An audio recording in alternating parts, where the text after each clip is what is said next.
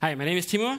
So this is not quite what you just said. It's basically when the C++ committee makes a new standard, we try really hard to not break your code. Until sometimes we do. But whenever that happens, probably your code was really, really weird in the first place.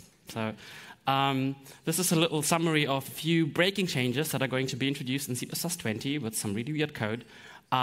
Of course, that's all subject to change because C++ 20, the standard isn't actually out yet, so it might still change. But yeah, so let's start. Does that work? Does that not work? Oh, it does. Let's start easy with a declaration. So this is a simple declaration. It has a type and a declarator. So in C++ 17, any declarator, you can put extra parens around it. Why not? Just because you can. And actually, you can put even more extra parens around it, just because you can, right? So you can do the same with functions. So your function has a declarator. You can put some parens around it. That's going to compile. That's fine. You can do the same with structs. You have lots of member functions. They also have declarators. You can put lots of parens around them. That's valid C++ 17 code. Now, unfortunately, in C++ 20, those two are not going to compile anymore. The middle one will. Why is that the case? Well, so the constructor is not going to compile anymore, and the conversion operator does not compile anymore. What do constructors and conversion operators have in common? Anyone?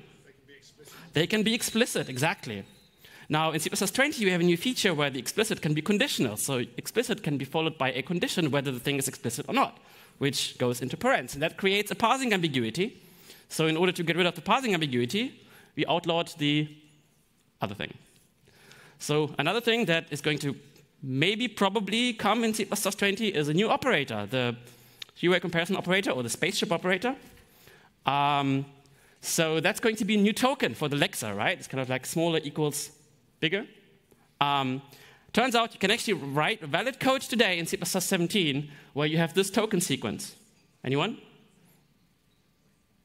You can define a smaller or equals operator and then pass the address of that operator as a template parameter to a non-type template parameter. And that is going to break, because now it's going to be lexed as differently. Next one is my favorite. So turns out you have a struct foo, and you want to make sure that people cannot instantiate that, right? It's not meant to be instantiated. So how do you do that? You delete the default constructor. But it turns out that because of the rules in C++ 17, this thing is an aggregate type. And because of the rules of aggregate initialization, if you aggregate initialize it with brace brace, you can still initialize it. So that is going to compile in C++ 17. We fixed that now for C++ 20.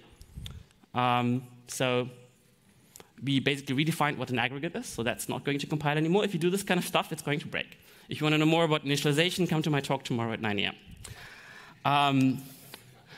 Right. This thing. We have a template class. And then it's foo. It's called foo. And then we use foo somewhere inside.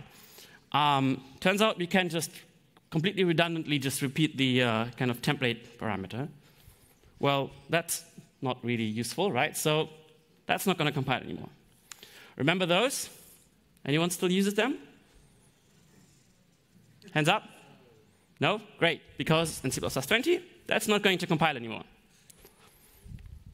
And for the last thing, here's a few standard library things that are going to be removed so that they will not compile anymore in C++ 20. And now I want to do a thing.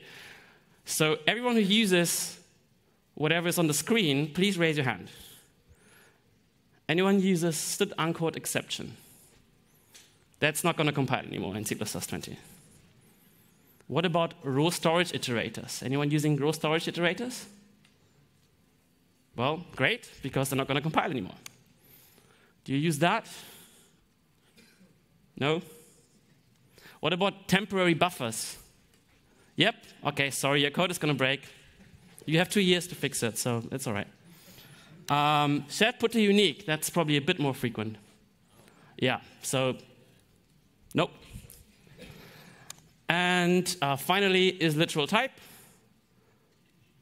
Yeah, sorry guys, and other people, everyone. And finally result of. Yep, that's also going to break. Right. That's all I have. Thank you.